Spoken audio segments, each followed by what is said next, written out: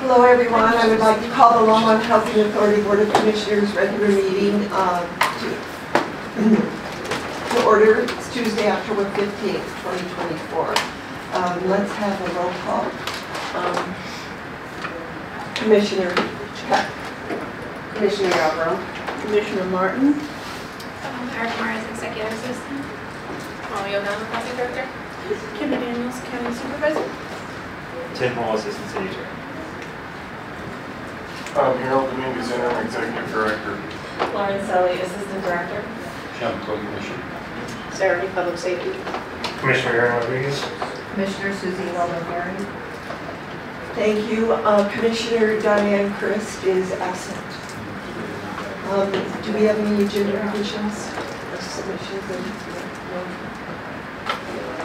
I need a vote for the September 17th, 2024 minutes. Can I have a motion? Move the September 17th, 2024 minutes as presented.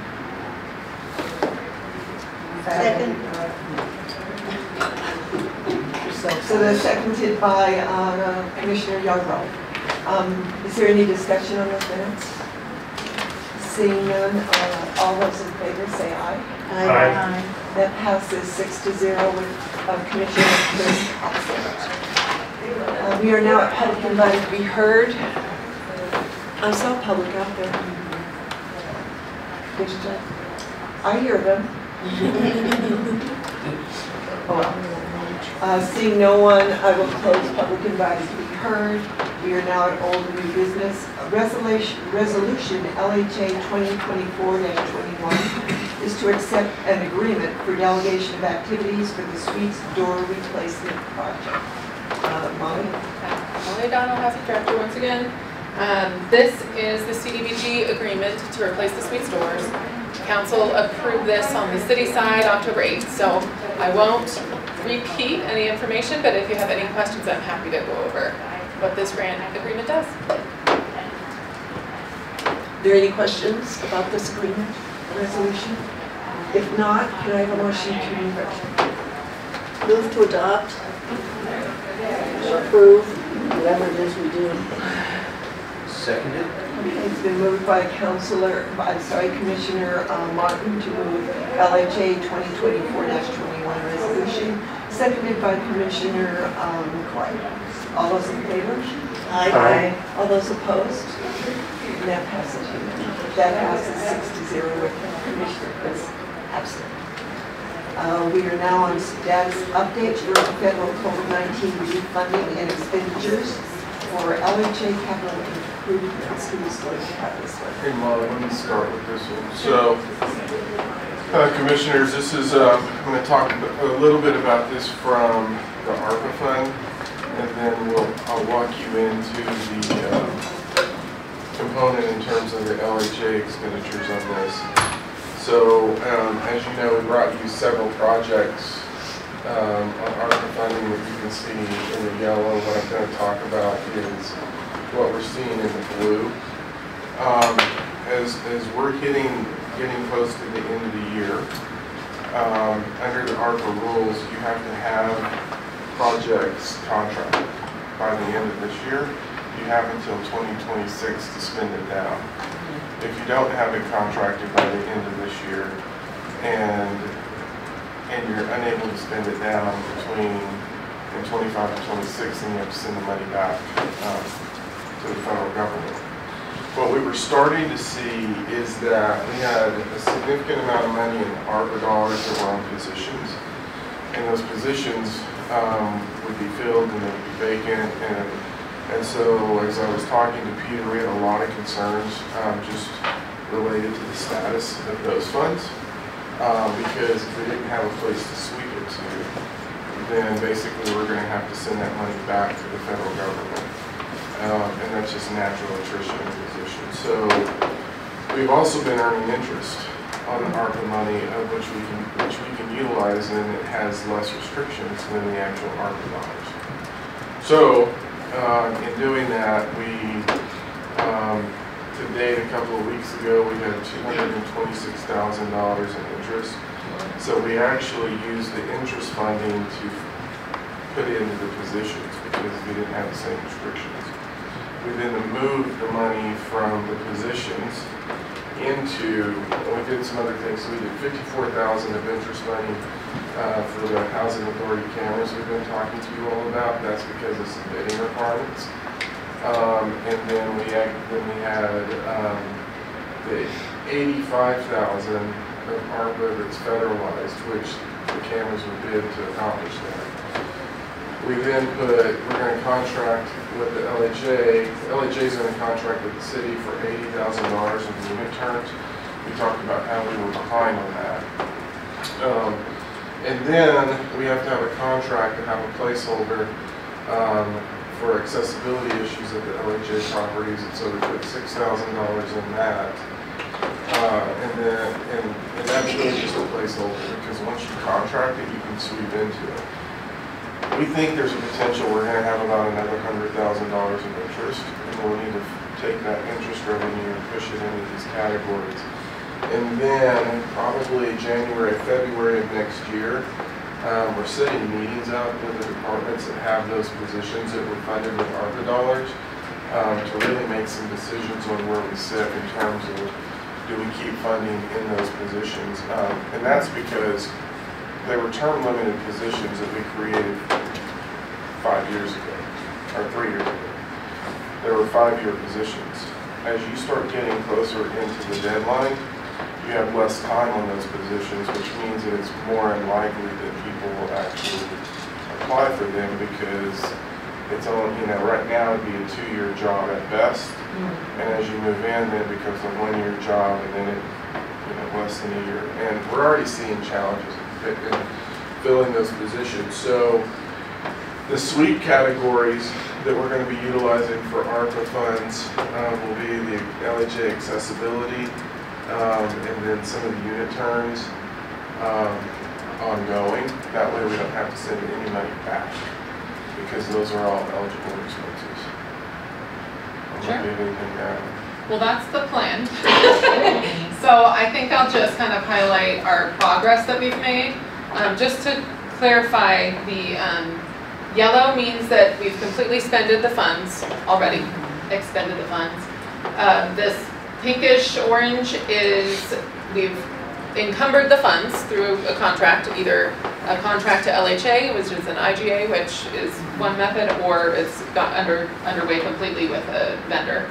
And then the blue is obligation in progress. So this is, you're going to see, we're doing this summary now because at our November 19th meeting, both on the council side and city side, you'll see several agreements come through encumbering the rest of these funds. And then this is our unfunded for Project Swoop in the, it's a little testy, with no color yet. So that's costs that we have lined up and that we could use once the funding is available. So I think overall what I'll just show you is kind of our progress since we started spending this money in 2022. We have expended, oh, I wish I had an expended total, but in total we've got about $9.5 million of work, the vast majority of which has already been accomplished. The expenditures has been completed. So I just want to highlight this for you all to know that we've been working hard to get it spent, and appreciate the allocation, and thank you to, it took a lot of team members to make this happen, because there's a lot from start to finish. So I think I'll just hold the rest for questions if there are any, because Harold's description is what you're going to see coming here the next month. I do have a question for Harold, and maybe I missed it when you were giving the update. Which positions are you talking about?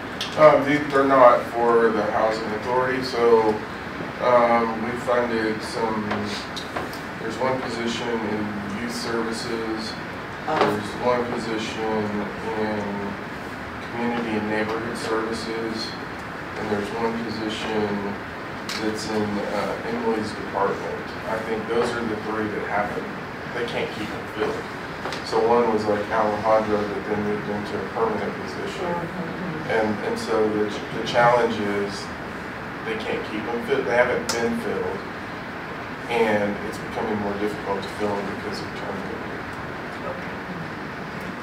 And and I was able to just filter to see what we have expended. Of the 9.5 we expect to spend, we have spent 8.7. Right. I'm glad you're doing that because we don't know what's going to happen to money. Yeah, so we have all the money from ARPA, and that's why we're adjusting it so we don't have to sit it back. Good. Okay, great. So that was just an update, but we need to approve and adopt the 2025 property and agency budgets. The first one is, well, we need a budget presentation. Next up. Okay, so we will start, some of the challenges LHA has is revenue uncertainty. Mainly because we have HCD vouchers, which are portable. So this year we did decide to budget a portion of that because we do have some properties that have a lot of HCD vouchers, portable vouchers. And if we budget just a portion of that, it might also be able to do items in the budget that we normally can't, like landscaping, things that we haven't been able to take care of at these properties. So we did budget a little on the HCD voucher side. Developer fees too, that's really all dependent on cash flow from all the properties. So depending on how good the properties do, we get developer fees. But that can change depending on how it works. So we have some currently in development that give you a schedule that when you're going to get developer fees. But if construction goes longer or anything like that, the developer fees come in at a different time. So we budget as best as we can with what we think is coming in and have to kind of navigate that as we go through the year, as revenue comes in and expenditures occur. So what Kendra's talking about with the vouchers, one of the things we talked about is there's a hedge that we're looking at. So we talked about how many vouchers do we have in the property, how often do those vouchers turn, and then we said, was it 30%? Yeah, I think we did like a 30%. And so then we took 30% of the total, which gave us 70% hedge. And so that's why at the end of the year, you see a lot of times the properties perform above budget. It's because we didn't have enough experience to understand how to hedge it as we took this over. We're now feeling a little bit more comfortable that said, okay, we'll hedge at this level, but we still have that flex. That way if people do move out with vouchers and move to another location, it doesn't cause a bust in the revenue side of the budget. So it's a conservative estimate on what we're looking at with the vouchers.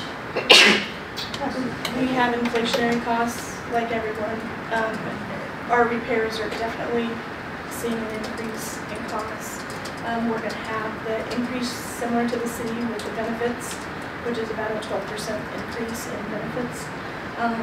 We're also seeing utility increases anywhere from 3.5% to 10% depending on the utility. So, can I ask a question? Yeah, go ahead. Is that because of our rise in utility rates, or is it from another reason that the utility rates going up that much? Most of these are a rise in our utility rates plus whatever Excel does. And usually we don't know what Excel is going to do. Right. So we kind of budget.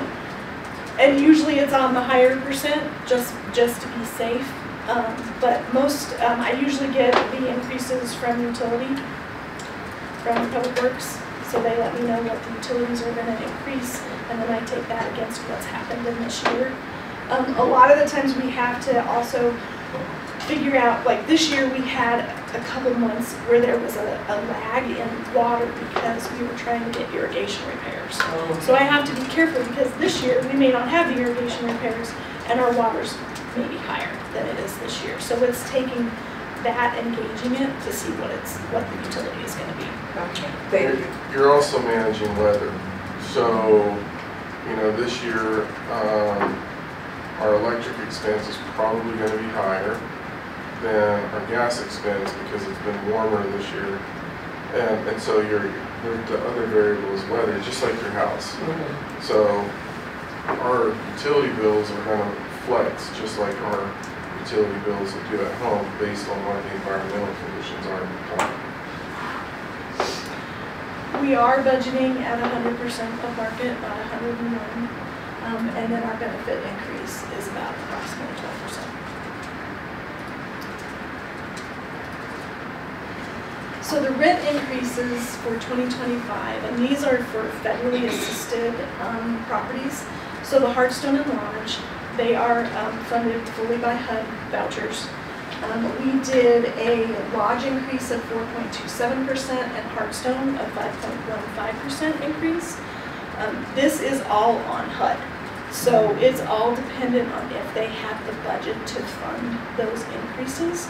And last year, we didn't even get the contracts renewed until like April or May, which was almost 6 months after the contract expired. So in these circumstances, sometimes LHA has to fund these two properties until the contract is approved by HUD and we get the additional subsidy money. Do you get you get back what you've already, how do I say this, what you funded is in that contract? As long as they fund it. So like if they give us the 5.15, they'll go back to the contract expire date and let us fill that need. Yeah. The Suites Apartments, because we are in a voucher shortfall right now, we did not do an increase to fair market for the suites. And that means going to DOH and asking for an increase, and then what usually happens is LHA matches that increase that DOH approves. But because we're in a shortfall, we kept the studio apartments and 1 and 2 bedrooms at the same level as 2024. Realize, again, these don't affect the individuals at the property unless their income changes. So usually it's all subsidy driven as well, unless their income changes. And then we have Zinnia, and there's an error here because I just found out that in their portfolio, they had estimated the vouchers would be $1,675, but they will be higher than that. They're going to be $1,823. We received the DOH contract today. So those will be, they're currently budgeted at $1,675, but that's going to be an increase that Zinnia is going to have in their portfolio. Now Zinnia is a little, I think we have to remember with Zinnia, it's a slightly different type of property because we're not the owner of the property. Right.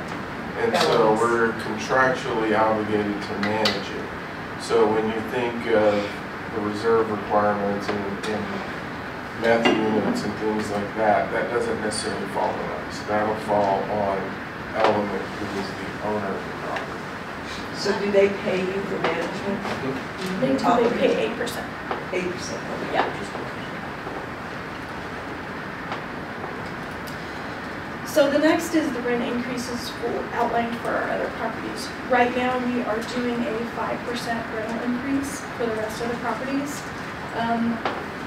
Now, the 5% is the max.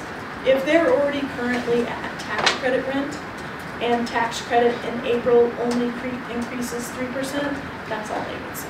They would only see a 3% because we can't go over the tax credit rent limits. But if they are below that, then they would see the 5%. So it could be anywhere from 1 to 5% depending on where they're at and depending on what the tax credits increase.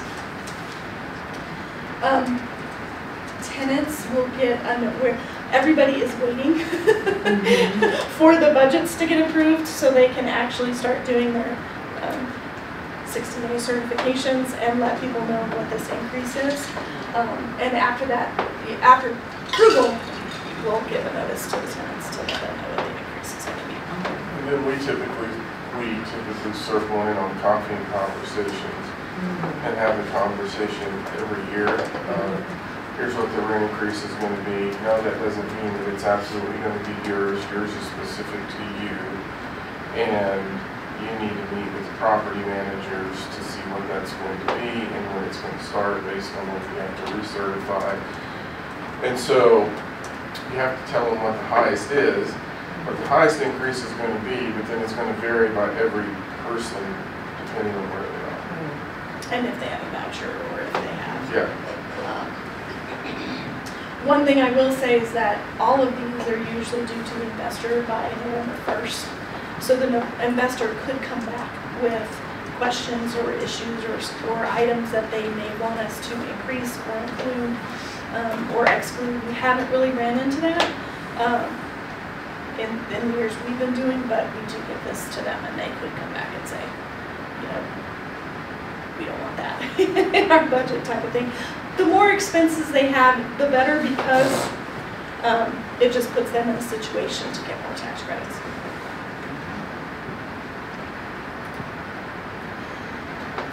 Big one. Okay, this is the 2025 fair market rent standards. Based on our admin plan, so what we're asking you to approve is the 2025 standards. However, there's kind of an exception to that rule. Based on our admin plan, the admin plan states that we can't change, we can't lower or reduce the fair market rent for individuals already in a HAP contract. So if they're in a HAP contract today, they will be at the 2024 fair market rent because that is higher than the 2025. However, if somebody loses their voucher and you have somebody else come in, or if it's a PBV and they lose and somebody comes in, then they would get the new rate at the 2025 rate. So it's only for new HAP contracts that occur. We are in the process of reviewing the admin plan to see if we can have a more tiered approach for when we get into shortfalls like this, because there is an option that if you feel like you need to reduce that, you have to give notice for at least a year to the tenants that have a HAP contract, so they have time to adjust, you know, and make sure that they can support and accommodate the additional rent increase they might incur.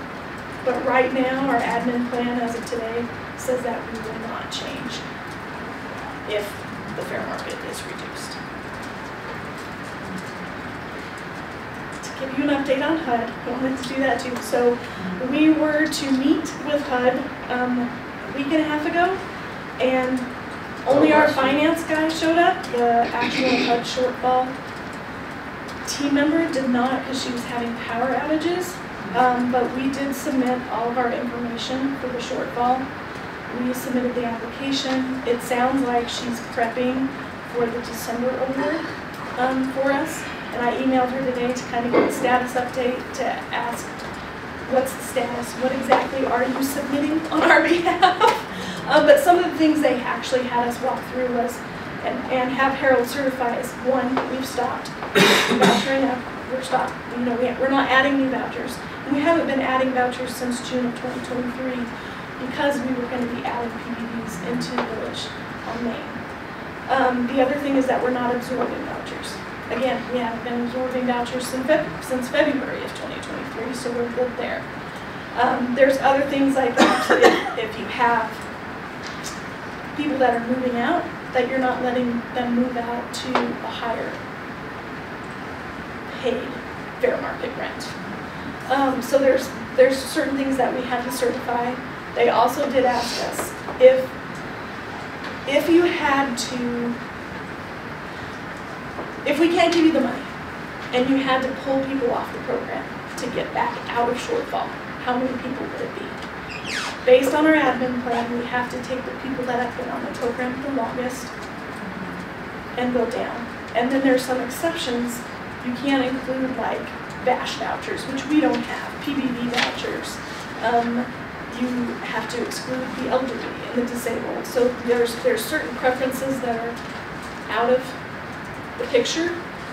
It was 66 people that we would have to kick off the program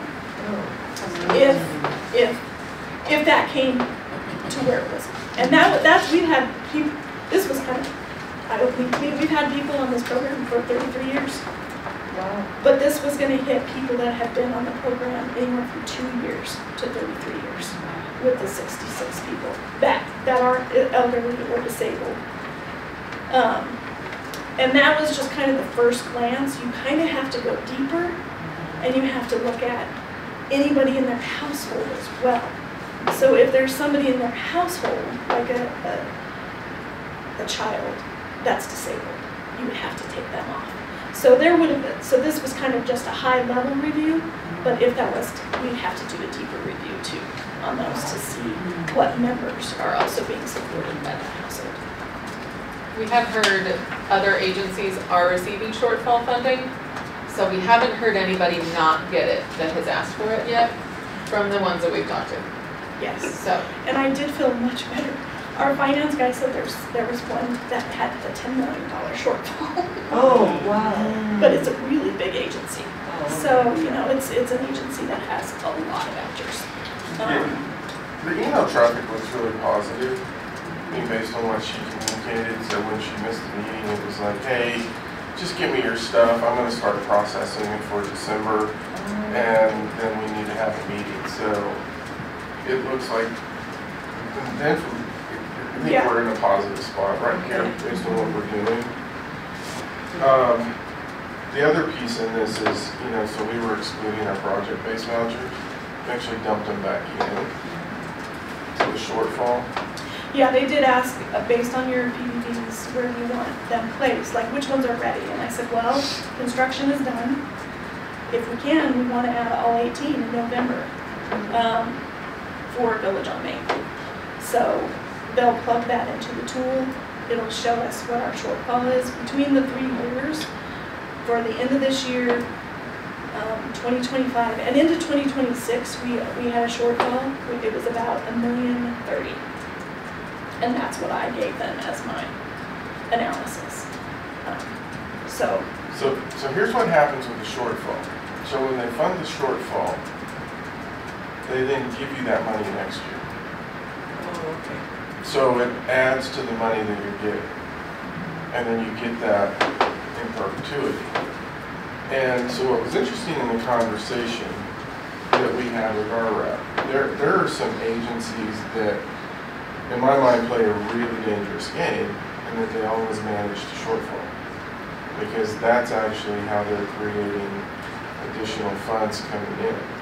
The danger in that is if Congress doesn't appropriate the funds, you're in a pickle at that point, which we haven't seen it recently, but I remember about 10 years ago there was a big, no, it was before I got there. It was all over the news how they weren't going to fund it for the vouchers.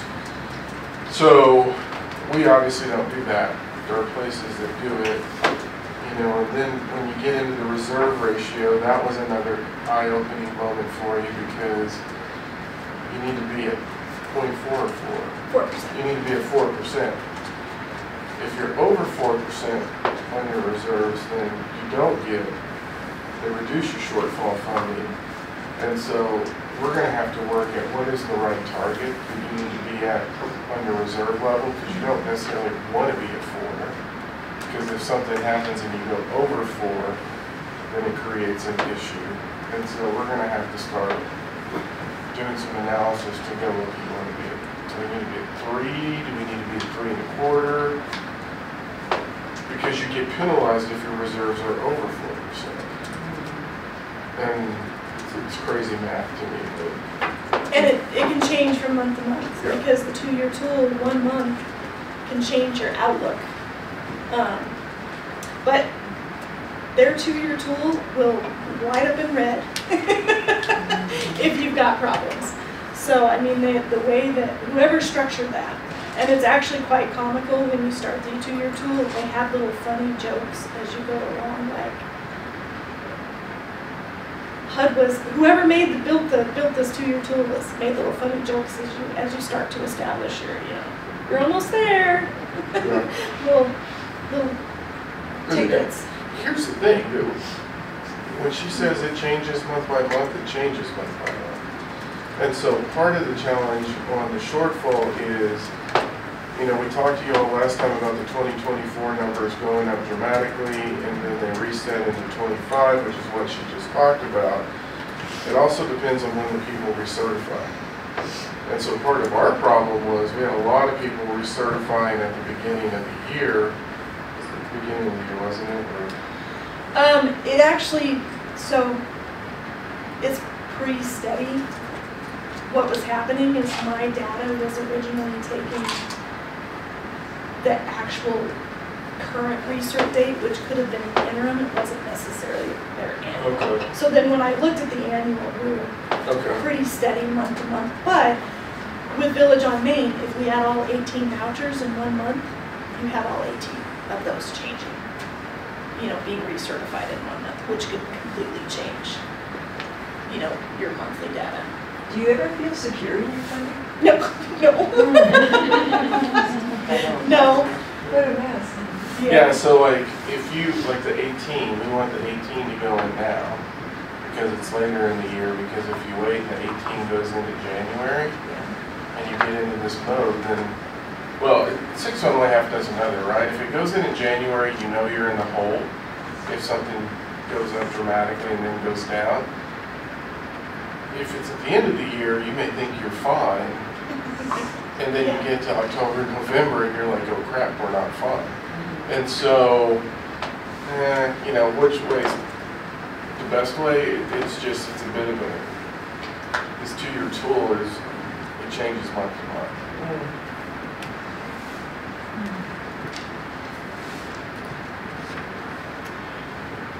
So new positions and changes. The positions being added is a new senior account position. We are, with the property increases, our bandwidth is just getting really tight, and we also want, in the accounting division, to be able to not just do the monthly reports that you have to do to the investors, but also do data and management reports for the agency as well. So you have the finance side of it, and then you have the management side of it. With Zinnia coming on board, with Ascent starting construction, I need more people. And the many hats that we wear. So that's going to be added. We're adding a new maintenance tech position to support Village on Main and Briarwood. And the reason we're doing that is we want to be able to have the maintenance supervisor be a supervisor and be able to manage the vacants and the unit terms, and then be that support person for them to chip in wherever he needs to. And maybe it's the big projects. We are asking that approval to move forward early to use fund balance in 2024 to start hiring these positions in 2024 instead of waiting until 2025. The senior accountant position, based on, by the time we figure out how we can create the separation of duties and how we have to divide our individual tasks, we're thinking November, December timeframe, and that would be about $28,574 for 2024. And then the maintenance tech 1 position would be about $24,172. And that's salaries, benefits, and realize these benefits we have to, unfortunately for LHA, we have to benefit as if they're going to come in and have a family rate. So they could come in and have a single rate, which is like $15,000 difference benefit-wise for us. So we budget at the high side, and so it could be less, and then just a computer equipment. So total fund balance is $52,746 is what we're asking to move forward with. And then the budget increases and decreases kind of already explained in the first slide, which is the 12% benefits, and then the 100% of fair market. Because we normally were at 101%, but we just didn't feel the budgets could. That's not a full-time position. No, that's only for 2 months. This is only for 2 months. Oh. Yeah, this is just, sorry. Yeah. Oh This is my gosh. just to support them coming in early in 2024 because they're not currently in it. So they're included in the 25 budget. I talked to you all the last time about funding it now. We did this before on another position. These two specifically were at critical mass, meaning, one of the things that I was thinking through is that if we didn't have the ability to do this, I was seriously considering unfunding an assistant manager at a property, because this is now starting to show itself as being a big issue. So I was preparing myself to make some pretty tough decisions on this budget just because of where we're sitting with these two. You obviously see we're behind in unit turns and things like that. The one-time dollars we're bringing in is the baseline on unit turns, and then by adding, having a supervisor in that position, then it increases some capacity for unit turns. Part of the contracts, we're also looking at custodial contracts as well as unit turn contracts that will be on call. And so part of the work that Kendra's talking about is doing a financial evaluation to determine what's the ROI on having a maintenance staff person come in and clean and turn the unit versus bringing in a contractual custodian group to clean it and maybe a contractor to come in and turn it based on the amount of time that it's going to take versus the revenue that you're potentially losing. And so it's going to give us the opportunity to make some real-time decisions. So what we're hoping to do in this is minimize cost and maximize revenue. So when you say city position and LHA position, does that mean, for example, the senior accountant that comes out of the city budget? No, what it is it's a city position, but it's in the IGA. Okay. So what that means is LHA still pays for it, we get billed. Okay. So we're on the city side, but we bill LHA for those positions. You'll see an expense in the city's budget for the position, but you'll see a revenue line item matching it. Okay. And then on the LHA, it's all internal to the LHA because we moved all of our finance component into the city side. So we did talk to the city's budget group and accounting group to make sure just this, we'll be committing the revenue to the city by adopting the budget and also with the LHA that we'll do for 2025. Okay.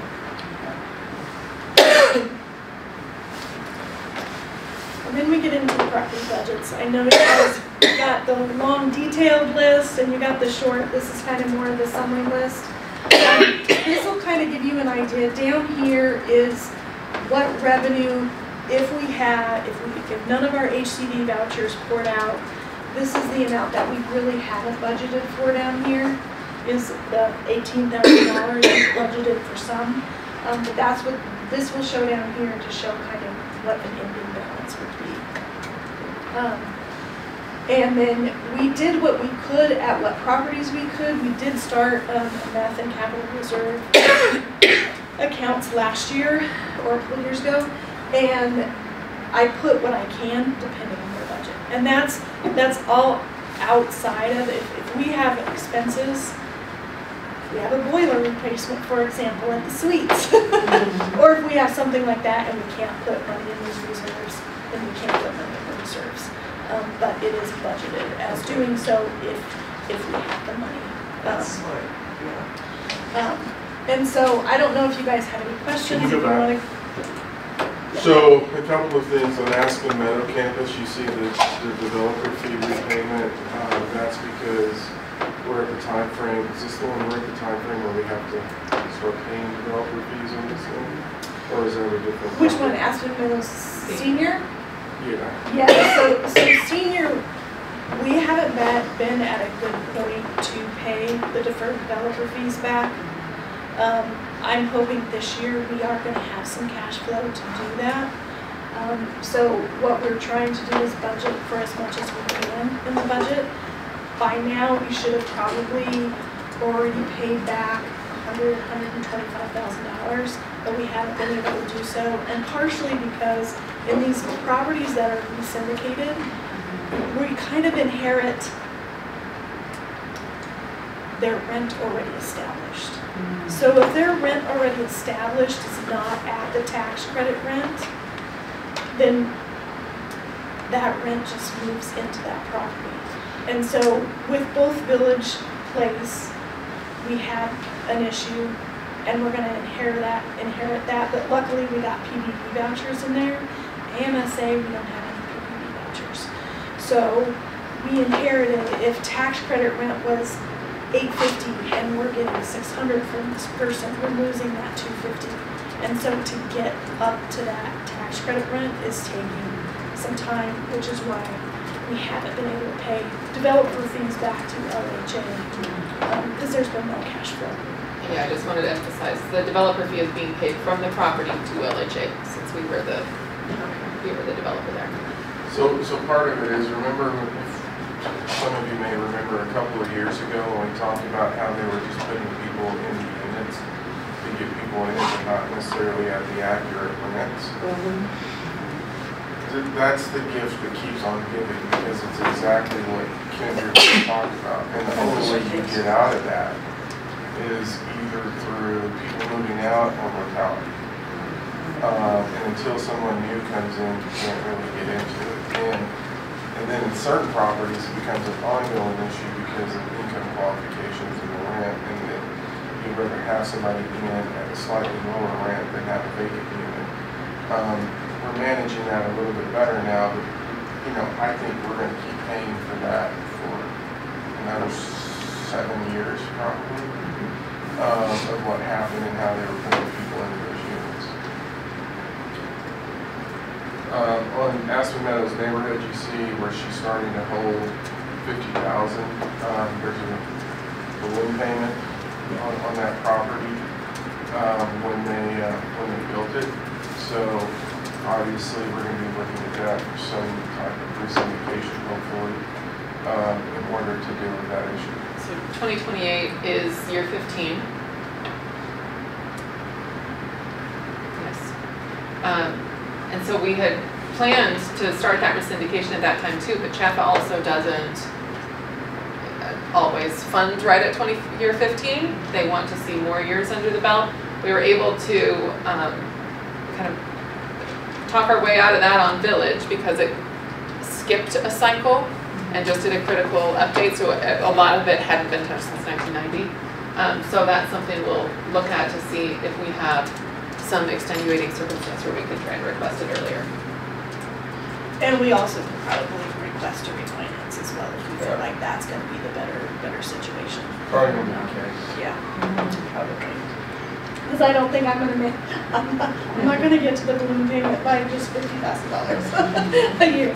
It's not going to happen. It's about $800,000 is what the balloon payment is. It is. Yeah. Yeah, well, it's crazy to me that they did it that way. Yeah, that is going to be my question. Why did you do it? Yeah. So. It's a second property, so if you remember, we had one on, they did the same thing on Main Street. Briarwood? On Briarwood, they also did a loan with the balloon payment on it, that we had to refinance.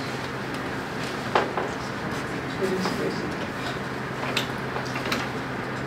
So we can go, do you guys have any questions on these ones, or I'll just skip to the LHA General Fund?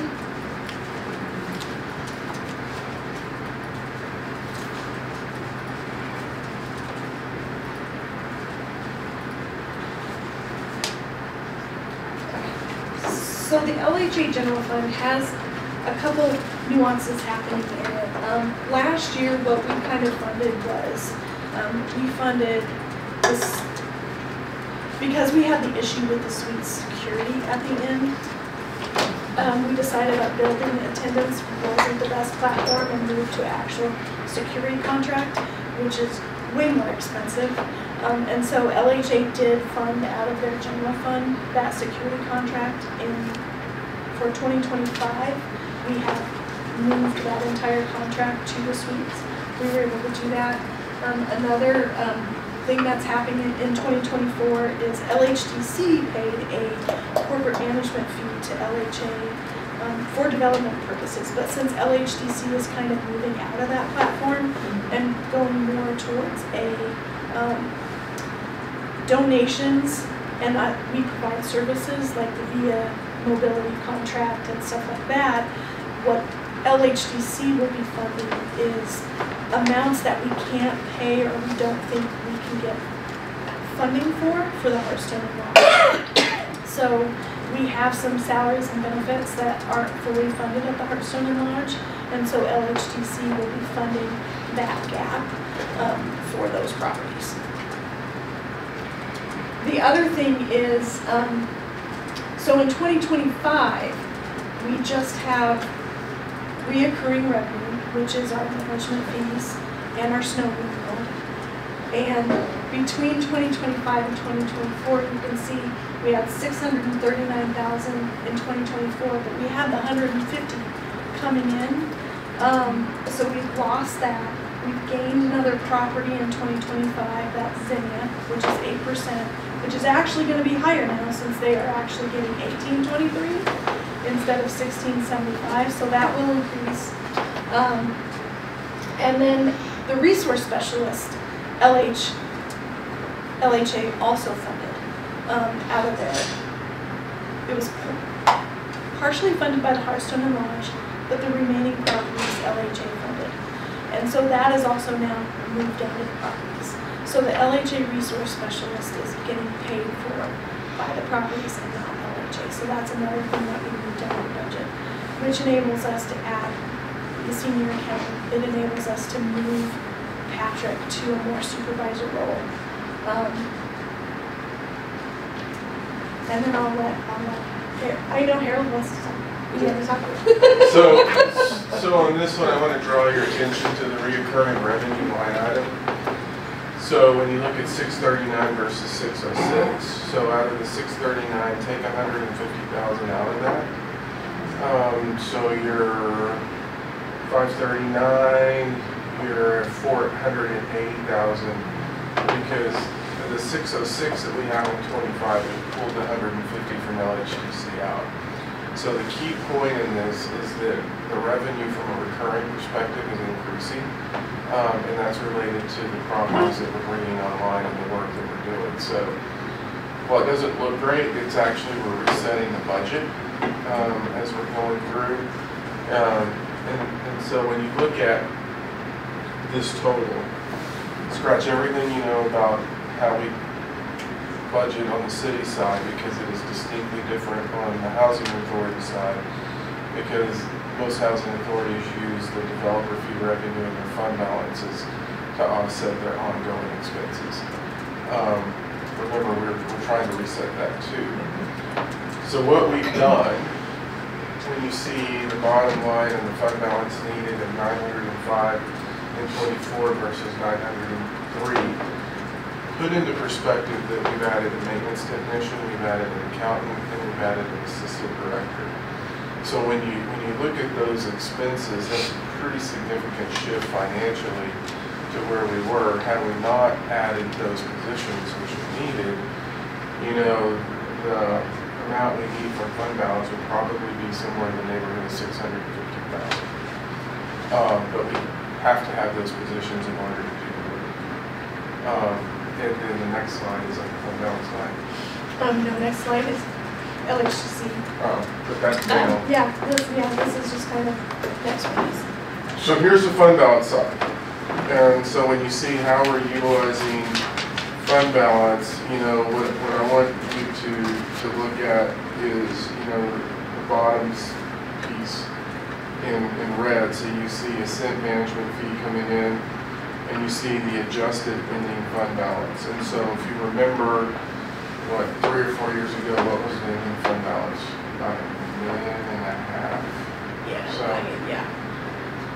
Yeah, so the adjusted ending fund balance for 2025 is now $3 million.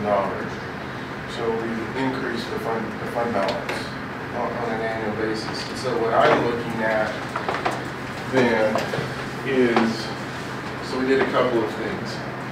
So for the first time ever, we created a 22% operating reserve, which is essentially a 3-month operating reserve, meaning if all revenue stopped, we would dig into this, which is highly unlikely that that'll ever happen.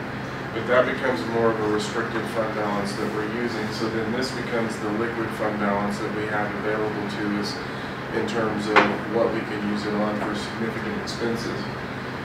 I want you to look around 2028.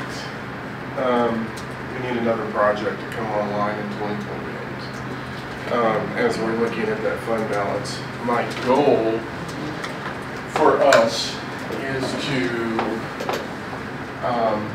and this is probably almost an unattainable goal, but I mapped something out with Kendra to where what I want to do is actually reduce the amount we're drawing down the fund balance annually by at least $200,000. So that would mean next year we're at 700, the year after that we're at 5, the year after that we're at 3, the year after that we're at 2, and we're balancing with ongoing revenue. Now, I say all of that because I do think it's achievable, but when we look at our next project, and I talked to you all about this,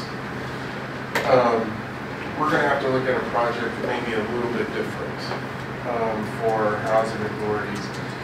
And what I found out from Lauren is this is actually what Boulder Housing Partners, this is what they do in their projects. Not that we would do it exactly like they do. They build affordable housing, but then they actually build market rate housing as part of the project. And so when you do that, your market rate housing starts spitting off cash. So when everybody goes, how Boulder Housing Partners so solvent, that's what they're doing. And I don't know if the county commissioners have made a decision, but I do think that if we get a direct allocation, we do probably need to look at a project that has affordable and attainable rental housing that's income qualified. The attainable housing actually starts spinning off cash at a higher rate than traditional affordable housing projects. We will never eliminate that gap if all we're doing is building affordable housing. We've got to find a way to bring attainable housing into that mix. If we're able to do that, I think what I just described is definitely, we can achieve it by 2031. But there's a lot of things that now have to start coming into play. So the conversation you had with council about the parcel of land that you had and you wanted to know what we wanted to build on it, and we gave you basically the Dolores project model. Would that work with attainable? Maybe not, and that's also got a first right of refusal on it. What I'm thinking about is, I talked to you all about a partnership potential near here, but it doesn't need to be there. So that's the thing that we learned in the modeling on this. It can almost be anywhere, but if you can go into that, well, we need the direct allocation of the funds. And this is what I've been saying to the county and the county commissioners, is that if we have the direct allocation of funds, you can do either a revenue bond or a certificate of participation for the building itself becomes the primary activity 100%. What you need, the direct allocation from the 1B funding to do is actually meet your debt ratio, probably at 1.25 or 1.3. That then lets you issue the debt at a more traditional government rate, which is, 4 months ago, if the government rates were, if a traditional revenue bond was like at 6.5%, the government rate we've been able to get, and they priced this out for us, was about 4 to 4.5. So if you look at a 50 basis point reduction that just occurred, now we could potentially be looking at a 4% interest rate. And we don't absorb all the risk. It's a split risk with the developer versus absorbing the full risk in how you structure it. And so that changes the economics a lot in terms of what the revenue potential is. But it's going to take a project like that to make this happen. But the good news is, I want to take you to the administrative expenditures that you see just below where it's at 1.2 million. Kinder's escalating this. I want to decrease it. So every time we can decrease it, you're increasing fund balance. So from a fund balance perspective, we're in a pretty good spot. But we have to hit that 28 mark in the project. Which means starting at 25. Yeah. Yeah, it does. So maybe you need to hire more staff. Well, and then I would say in that scenario, like, the expenses may not decrease, but it's the revenue that we want to increase to reduce the fund balance, yeah. Yeah, it's where we're pushing, yeah. Clear as mud. Somebody have any questions? You turned off the screen. I know. Well, I didn't put a pretty slide at the end of slide. Right. Are there any questions from commissioners? Well, I know you have up there snow removal. Do we have staff that will be able to do that this year? I mean, maintenance now, before the first snow flies. Well, and also I would say in how I did the snow removal budget, last year it was a little different because we were adding trucks. This year, we weren't adding trucks because we had already saved in the prior year for that. That in this budget, I did add, I just don't know how it would look, but if they did need a tent to come on board, that's kind of how I budgeted the snow removal if a tent was needed. Yeah, so that's actually a good point. So we talked to you all, they didn't have any equipment. Right. So now they have both trucks. No, just one. Just one. The other one, not ready. He had to look at a different one. He wasn't going to be able to give us the one that he thought he could give us. Okay, So I haven't heard. all right. Not as worth the money. Oh, okay. So but They what's wanna do behind something they it? can use. We're gonna get stuff. Yeah, so what's Yeah. behind it is we're buying the trucks with the depreciated value from the city. And then we're depreciating it over time so that when it comes time to replace it, then we can buy a new truck for them. So they're actually getting equipment now versus not having equipment, which is getting to the point. We need to double check on that sidewalk issue. Or Toro, whatever it is.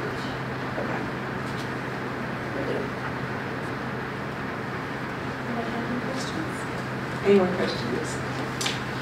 No. We don't have any. So. We need a motion. Move to approve LHA 2024-22. Is that good? So that's the resolution for the payment standards. I think we would want a motion for the budget approval overall. Oh, okay. And that's the. Budget presentation. Budget presentation. That would be for the LHA 2025 budget. Okay, I move the 2025 proposed budget presentation. Second. That's the extra expenditure. You need to add that there. It's in the presentation. It's in the presentation, so if you're moving the whole kit and caboodle, then it's included. Okay. So the motion to move the LHA 2025 budget was made by Commissioner McCoy, seconded by Commissioner Martin, sorry. All those in favor? Aye. Opposed? That passes 6-0 with Commissioner Chris absent. So now we're going to go on to the LHA 2024-22 resolution. And this is for the 2025 payment standards for Housing Choice Vouching Program. We went through that already. Yeah, so that was described in the slides. Yeah. It's accepting the 2025 fair market rates at 100% with the admin plan notes attached. So can we have a motion for 2024-22? So I'll move resolution LHA 2024-22. Second. It's been moved by Commissioner Hidalgo Ferry, seconded by Commissioner McCoy to move resolution LHA 2024-22. All those in favor? Aye. All those opposed? That passes 6-0 with Commissioner Chris absent. And we are now at LHA 2024-23. This is an authorization to open an interest-bearing bank account. What is C-Safe? So C-Safe is actually an account the city also uses. So we do have a lot of money currently right now sitting in both our operating, and I just moved some to a money market until we could get this approved. But what we would like to do is move it to C-Safe, which is a more liquid asset that has, basically it combines your money with a bunch of other government entities, and it's also very liquid. We didn't want to move to a CD because a CD, you can be penalized if you need the funds soon. So C-Safe seemed to be the best option and what Jim Golden recommended. But we have to do a resolution. We got all our accounts set up. I was ready to transfer money, and then they asked for a resolution and realized I didn't have that signed yet. So that's what this is. And technically, this could. Right now, it was, I think, at 5% interest. And so if we put a good chunk of money in there, we could get the 200,000 that he's talking about. Secrets. Yeah. I don't know, you two. So no, yeah, it's 5%. We get close. So this is an online virtual. It's money that either Or is it Harold or program? Molly can transact to C-Safe, and then you can automatically transfer it back if you need to without a penalty. Got it. So if funds are needed, sooner than. Cities use this, so it meets the standards that we have to in terms of investments. It's not market investments. This is a pretty conservative investment. Okay, can I have a motion for LHA 2024? I'll move LHA 2024-23. Second. Been moved by Commissioner Calhoun, seconded by Commissioner Yarbrough. To move LHA 2024-23. Is there any discussion on this since we didn't have much of a presentation? Oh, that sounded bad. I did. We're happy to provide. Presentation. I thought we were so happy. Aye. All those in favor? Aye. All those opposed? That passes 6-0 with Commissioner Chris absent. 89. We are now on development updates. This is, Now take this one. okay. We have had quite a few weeks. You might see it on our faces a little bit. It was a big success. We're ready for naps. Okay. September 27th, we closed Ascent, and construction started the following Monday. We closed it at about 6 p.m. Friday. We had our bankers were all East Coasters, so they were working on this, doing final authorizations about 8 p.m. on Friday night. We needed to do that before Monday the 30th so that we avoided our rate lock expiring and changed all the financials, which was huge. So we are under construction. We are talking about a ribbon cutting or I should say groundbreaking, coming in November. So that will all be coordinated with the council schedule. And you'll all be invited, of course.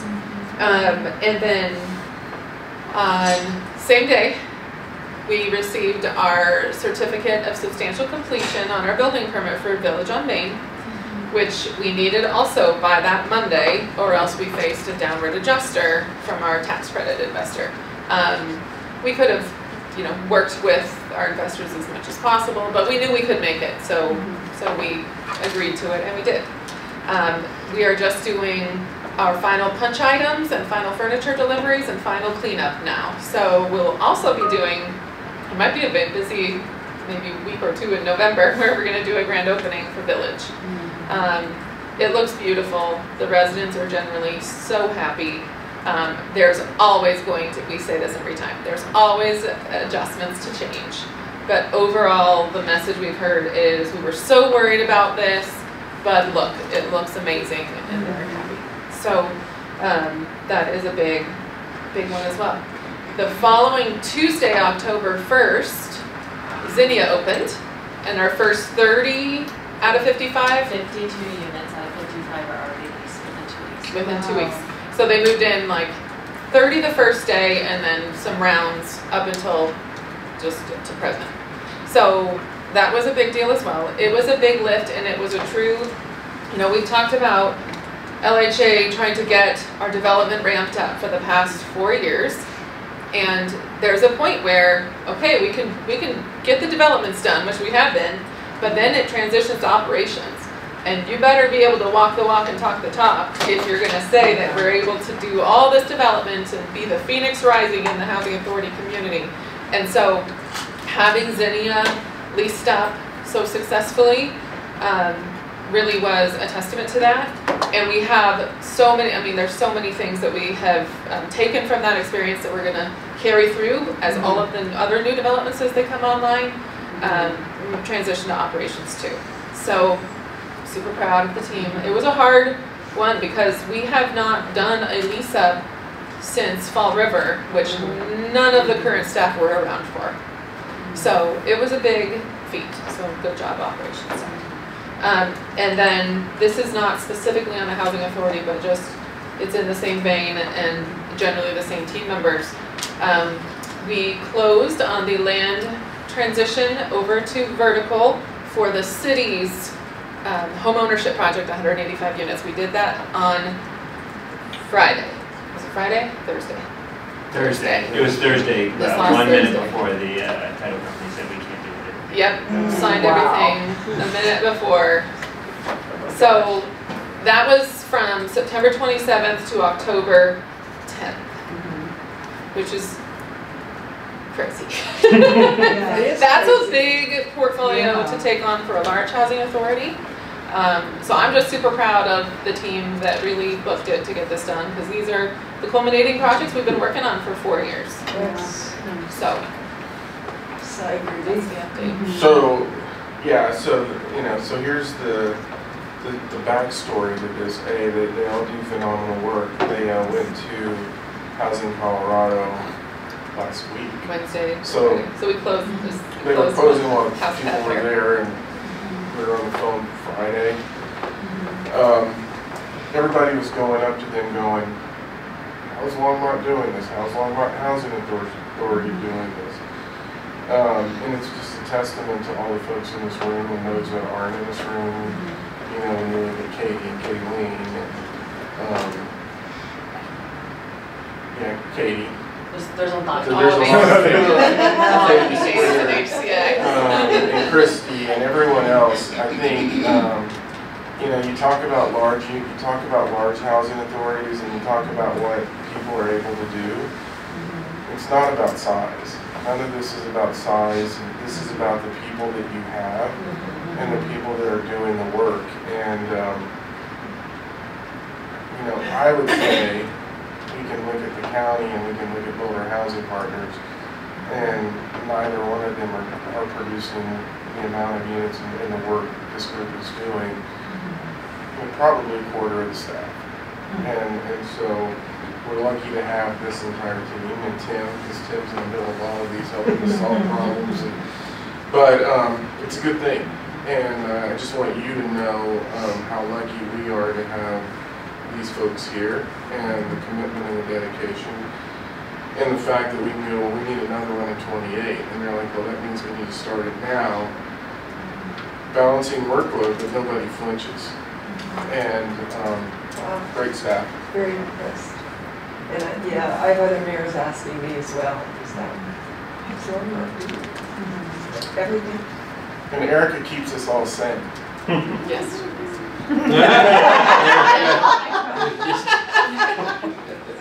And also, and accounting played a huge role too. We didn't specify that, but they're through every little last drop.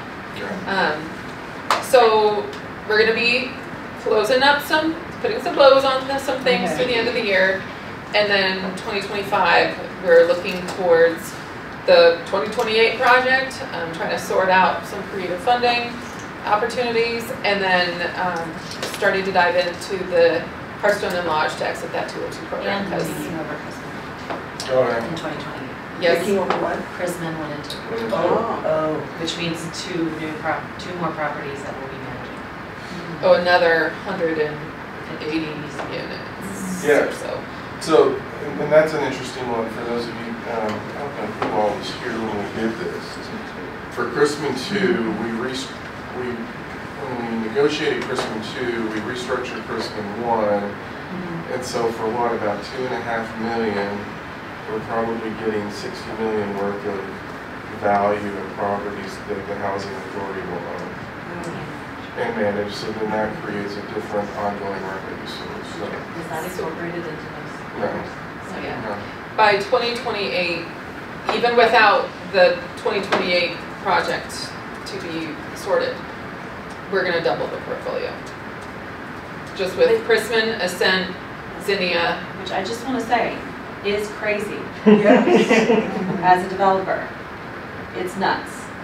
And the thing about development, it's like childbirth. You forget how painful it was and then you're ready for another one. So, Then you make the same mistake. No, there's so many lessons to be learned, is the word I'll say. and you instead of do carry mistakes. them forward. But you learn from those, but then there's always new opportunities for ways to learn on So what's behind that then is standard operating procedures. So as they're going through things, you're white papering it. And so that you have a playbook that as you're going into the next one, it's like, okay, we made these mistakes, let's not make these again. And you're gonna make some more, and then until eventually you'll get to the point where it becomes pretty seamless. But yeah, Kendra, we didn't include the revenue from Chrisman 1 and 2 in 27, 28, or 28. Yeah, no, they're not in our portfolio at all. They're not in. Yeah, so that's gonna be another revenue increase that we can project in 28. And that one, that goes to developed. So I have a question that relates to the properties as well as to the budget. I toured Xenia with Michael Block a couple days ago, and it's impressive. It's a beautiful building. But I started asking him about the cuts that the county was making, and I wonder how this is going to affect your budget. Specifically for, Michael said that his budget was being cut $300,000. How is that going to affect wraparound services at the Xenia? What was the other one? Oh, mental health partners is being cut pretty easy. Michael, we have a conversation ongoing as well, Do you? because he wants to look at the projections for the tenant services funding. Partly because Zinnia assumed that Medicaid would come in and do reimbursement for some of those on their end, on All Roads' side. And he doesn't have confidence that that's going to come through in the timeline that was anticipated. So we have not sorted any numbers or anything, or even proposed any solutions quite yet.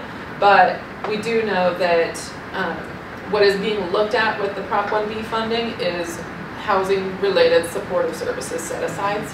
And so I'm sure that All Roads will be looking to that either through Longmont, if it comes through Longmont, or through Boulder County also to help. What we've got to be careful on this is that if the county cut the funding to All Roads, there's a contract though between Zinnia and All Roads. Oh, so And so what we have to make sure of is that All Roads doesn't pass their funding cut down in through the Zinnia project where they can't balance their cut organizationally against something that they're contractually obligated to do. So we're going to have to pay really close attention to the numbers and how they're approaching it. So does that funding then go to Elements since they own? Elements funding All Roads, right? Through. Correct. The DOH funds, the supportive services are a combination. There is some DOH, this is going back to reviewing a pro forma from like 2 years ago. But there's some combination from DOH and then Element funding it through proceeds and that type of thing. We knew that at year 6 of Zinnia, they were going to be coming and seeking out additional tenant services support funding. So haven't had the full conversation yet to see with what year is the concern. We'll sort it out. Okay, just curious. There's another grand opening that will be scheduled for potentially November. So it's gonna be busy. LSTAT? So we're talked about that with Walker, so he's got a public relations team working on that. Sandy, we're gonna be getting with the comms team on house pads. So yeah, you'll have Village on Main, Village, Ascent, Ascent. Zinnia, and house pad. Some sort of ribbon cutting or groundbreaking within the next 3 weeks. Giant person or something. For Zinnia as well? Okay. Because I was gonna ask if we could do a tour, Oh, yeah, but that will be, during that. Okay. we know that they'll have units open that we can view. Oh, perfect, okay. Great. You'll be sitting it out. Yeah, we're setting that up. So that's it on development updates? That was great. It's overwhelming. Occupancy report.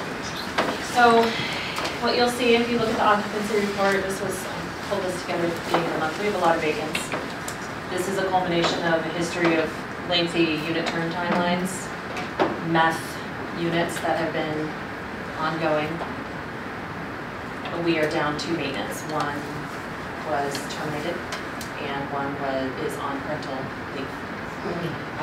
Neither of these were something we were prepared or looking for. So we have a skeleton crew of 3 maintenance staff covering 10 properties right now, including a brand new one that just opened, new construction, which always has some kinks to work out, and Village on Main also technically new construction with the recertification. So I will say they're doing fabulous for the fact that there's only 3 of them. And that's just barely been a team effort between property management and the maintenance, relying on each other, being in constant communication, and just collaborating all day, every day. So I am personally really grateful that you have approved the additional maintenance person in 2025 and then allowed us to hire that now, because we need the support now so that our staff doesn't burn out. I think we have a solution with parental leave too. Yes. At the meeting later this week. Yeah.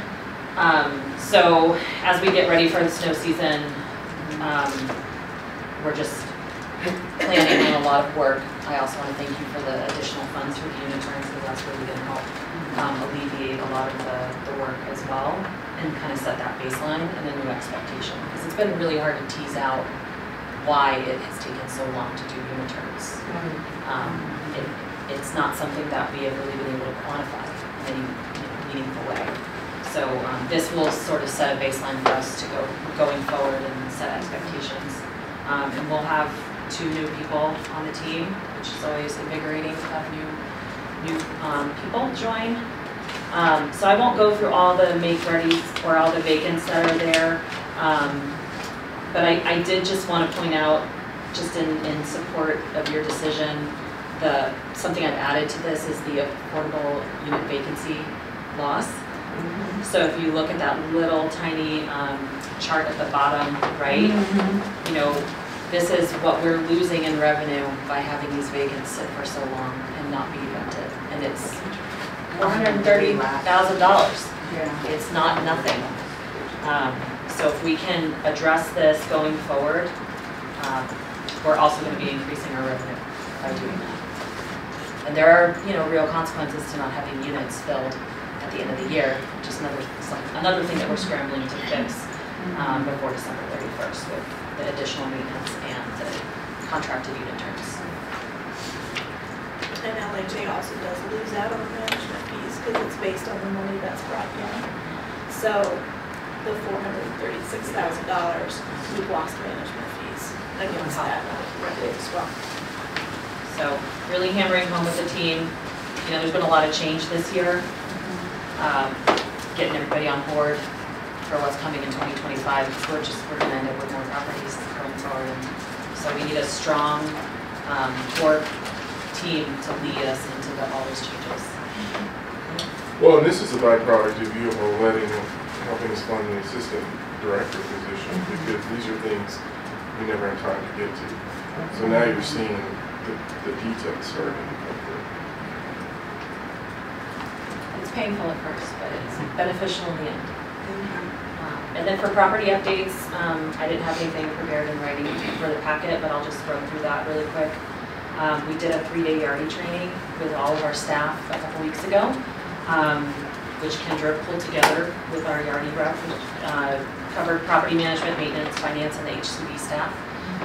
It was pretty intense, but it was very beneficial. There's just so much when LHA turned to Yardi. There was a lot of functionality that wasn't being utilized. Sometimes that just happens because you start using it and you're just limping along with what you can do, and you don't really have the time to look into what's available. So I'm super grateful to Kendra and her team for putting that together, because now there's more that we can do, especially with changes coming up with Rent Cafe and mobile maintenance.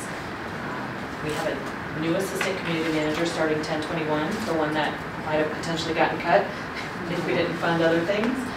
So she's starting on Monday next week, and she'll be floating from property to property, and I think that would really help kind of lighten the property management load for a few of our properties that don't have a dedicated person.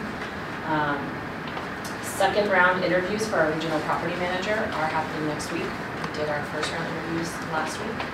We have 3 really qualified and strong candidates. So I'm really excited to hand those duties off once they're hired. Maintenance team update, like I mentioned, we have a vacancy due to a termination, 1 on caregiver leave, the new position you approved tonight. Excited to have a fully built team going into 2025 and kind of rebuild that group.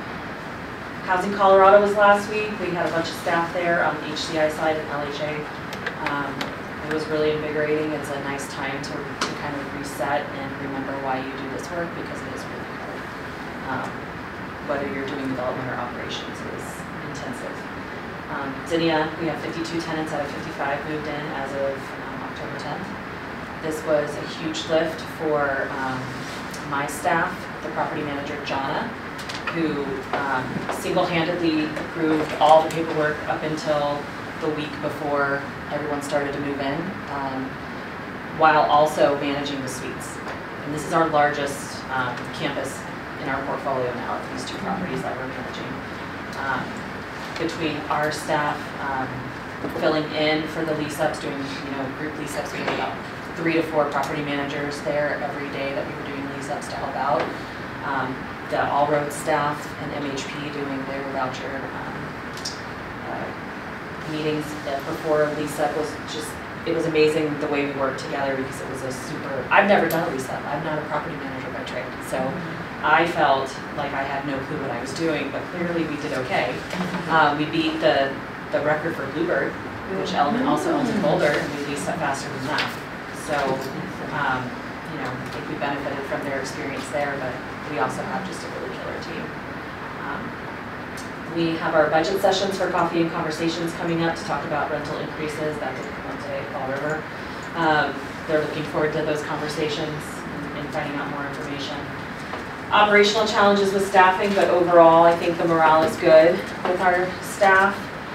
Change is hard, and this team is resilient. They've been through a lot since 2020 for those who were here, and have been onboarded since then. But you know what they really have and what you need in this industry is grit and determination. I'm not going to give up just because it's hard, because it's always hard. But we celebrate our wins when we can, and then get back to work. And we had several inspections within the last 6 months at a couple properties with little to no deficiencies or issues, which is also great. And then also just want to give a huge shout out to our suites clinician team. We have 2 clinicians funded through the city that are already there. They've been established there for a few months now, and we are actively recruiting for the 3rd clinician that is LHA funded. We have seen a very marked difference in the residents after having Rick and Brianna on site. It has made a world of difference for the residents. They have someone to talk to, someone to help them through issues. The collaboration between MHP, the clinicians, and our on-site staff has been amazing. We're seeing reduced calls for service, and they have way more support. And so if you were ever questioning if that was the right decision, it absolutely was. And I hope we can expand and do more as we grow. That's all. Yeah, you're seeing operationalizing how we take your goals of mental health, housing, and these issues, and we're starting to fold everything in. So it's a comprehensive approach versus a fragmented approach. Makes a big difference. And we're actively working on this whole Salesforce thing, which I don't fully understand. But we're bringing all of that together as well to really make it operate faster, easier, better for people. Yes, our case management's all going into Salesforce, operationalizing enabling care in communities where if there's a disturbance in the force, so if there's a tenant that has an issue or something that goes on, the system will automatically connect everybody that's working with that individual. And so instead of, and Sarah can, when she talks about her safety approach, when it happens now, it's like a scramble in cell phones. We're all talking to each other, calling back and forth. This will immediately bring the group together. It has chat functions. And so you get the right people dealing with the issue at the right time versus, in some cases, the wrong people at the right time, which then makes it worse. And then Sarah's got her Safety, yes. Public health and safety. So, calls for service first. The suites are ahead of everyone else, 17 in the last month. Some of them were core follow-ups, and just to kind of add to what Lauren and Harold were saying about the clinicians at the suites. Our core unit is working hand in hand with these folks too. So, and I'm working pretty closely with the clinicians as well as far as calls for service, keeping up on the folks that, what are we doing with, the person that might be having, going, spiraling right now, like let's wrap ourselves up into that person, make sure that we're providing what we can. So for perspective, if you remember when we took over, we were getting 17 calls a week. Oh, yeah. Yes. Sometimes a day.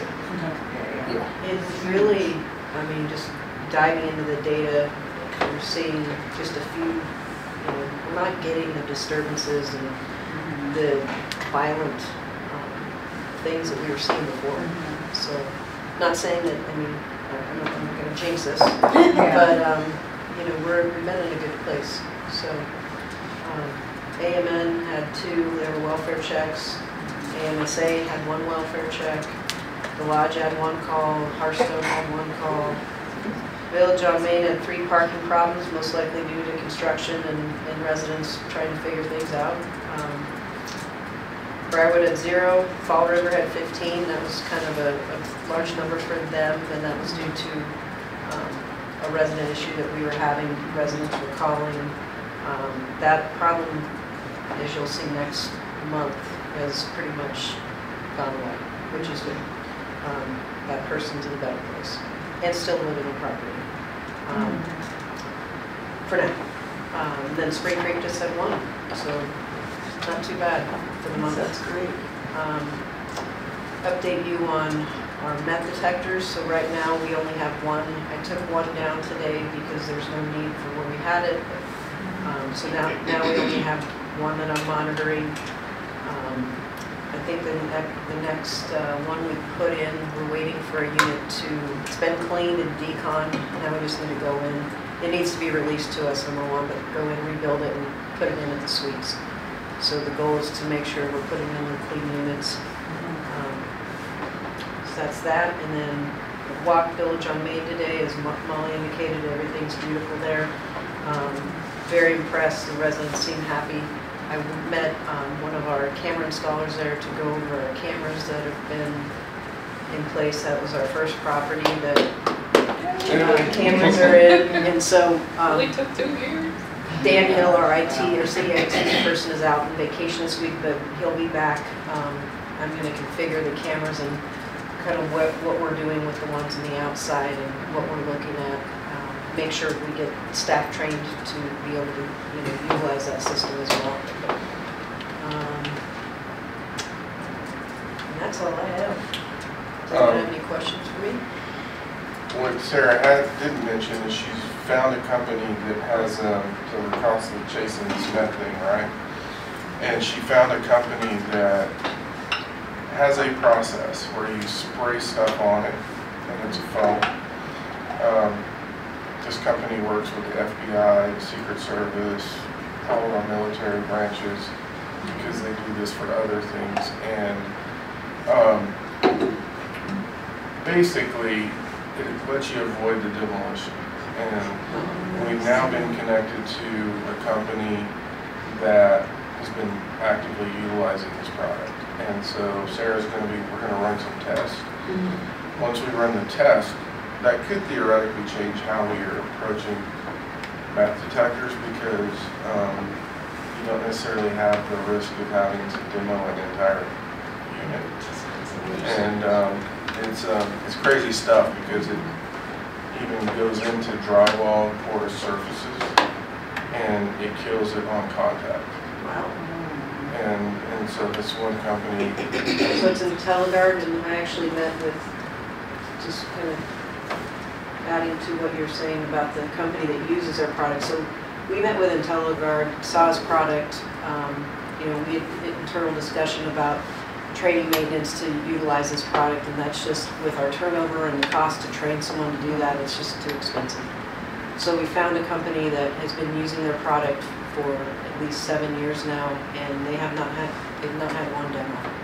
So we met them yesterday at the Hearthstone, which still has a bathroom that's down, and we're waiting on a bid for them to come out and clean what's needed, and then also do AMSA's bathrooms. And so I'm really excited moving forward.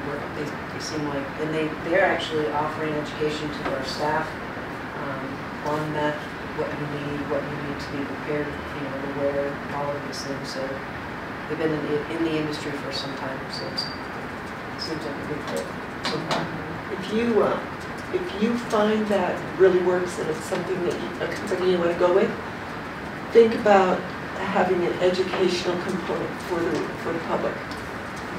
Because we have houses that have been down a long time. Yes.